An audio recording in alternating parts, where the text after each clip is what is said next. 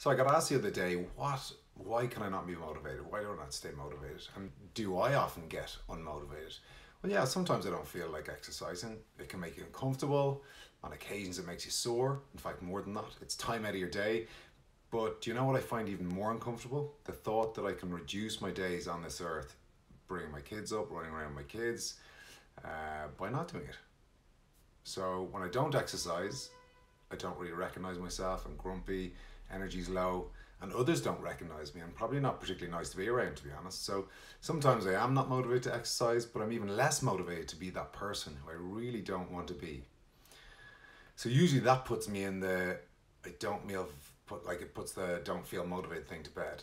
So for me, that works for me by thinking about who do I really not want to be when I don't exercise. Because there's a lot of you out there I know who aren't motivated, but think about your why. Why am I motivated? What could motivate me to train? And mine is probably my kids. I want to make sure I'm fit and healthy to be there for them. I want to feel better. I want to look better. I want to be more confident.